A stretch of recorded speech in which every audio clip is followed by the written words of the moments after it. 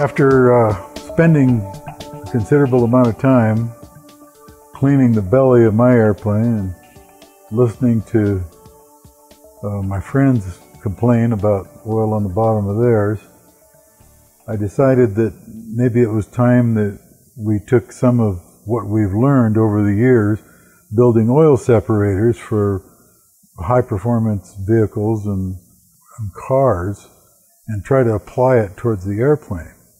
So we took some of that knowledge and put it into a package that's pretty much identical in physical size to what everyone else has built for an oil separator.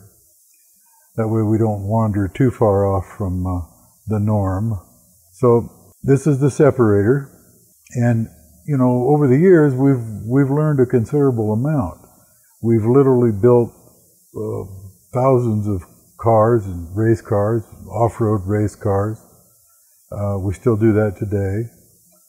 We've built probably 2,500 engines that are 800 to 1,200 horsepower on average, and some as high as 2,500 horsepower. So, you know, in the course of doing that, we've learned quite a bit that we can apply towards this problem of separating the oil out of the breather. Now, typically these 1,200 horsepower engines make quite a bit more blow-by than your typical little 0320 or 360.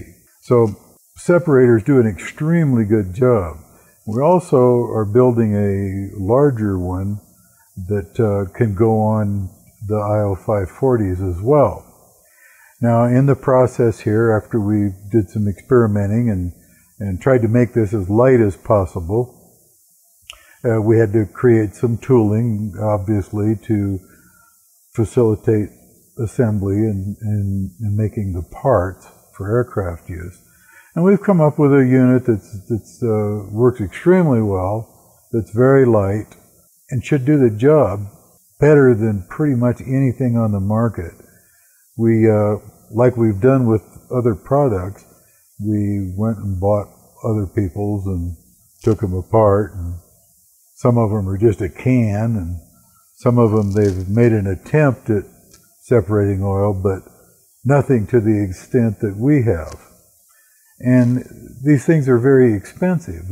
People sell them for, well, goodness, I've seen them from $400 to $800, and they're all over the map, and there's nothing inside any of them that justifies that kind of a price. So, like our other products, we're going to try to make these things very affordable. Now, this shows all of the pieces that are in the unit, and it took some time, quite a bit of dyno time, varying some of these components around to come up with a system that really works extremely well. Now, we actually spent a lot of time in the dyno cell, and once we decided on the design, the way we were going to do it, and what worked best, we actually put this on an engine that had a tremendous amount of blow-by, that was just literally gushing oil out of the breather continuously. And this unit separated all of that oil out. So we started assembling pieces and building these very, very light separators for experimental aircraft. Now, in the process of doing all of this, we've come up with a very, very nice unit. This is one that's completed, and the way they look when we're done with them, they're polished to a mirror finish. Or we're also going to offer them powder coated. So there's a little few options there. And like I said, they're in two different sizes. Now, along the way, I put one on my airplane with quite a lot of extensive instrumentation that we can measure flow on all of the hoses and record exactly what's going on. We can measure the pulses from the crankcase, and we've tailored this unit to work ideally on the engines that are in the 200 to 400 cubic inch range that are running at between 2,500 and 3,000 RPM.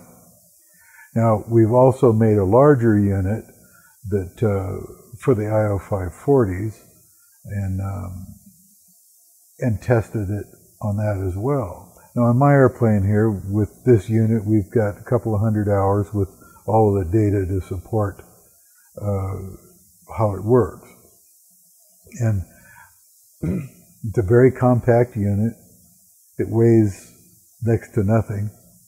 Probably weighs less than the oil that normally would have been spit out on the belly every 20 or 30 hours.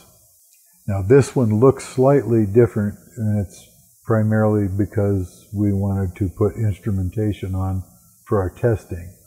But internally, this unit is identical to the ones that we've just displayed pictures of. Now, this is an installation on a IO540, and we've got 100 or so hours on this one as well, and with instrumentation, and logged all of the flow numbers and made sure that it wasn't kicking any oil out. This particular airplane used to use a quart of oil about every 5 hours. Now, the engine checks perfect, so it was pretty obvious from the get-go that this thing was kicking the oil out the breather.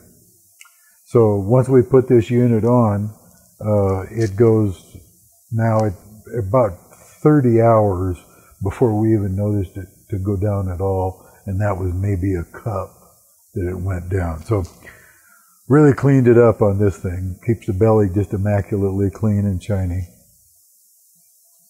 Now, the unit for the IO540 is slightly larger, and including the tubing sizes, because the IO540 can potentially pump slightly more blow-by by as much as 50%.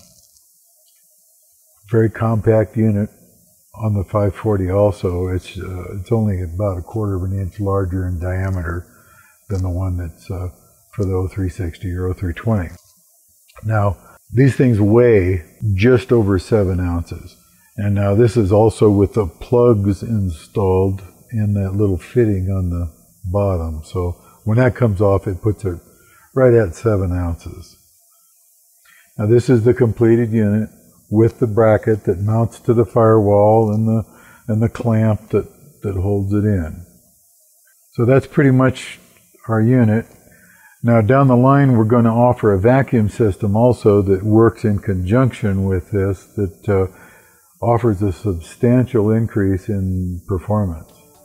So keep an eye out for that on our website, because that will probably be the next item that goes up after this oil separator. Thank you for listening.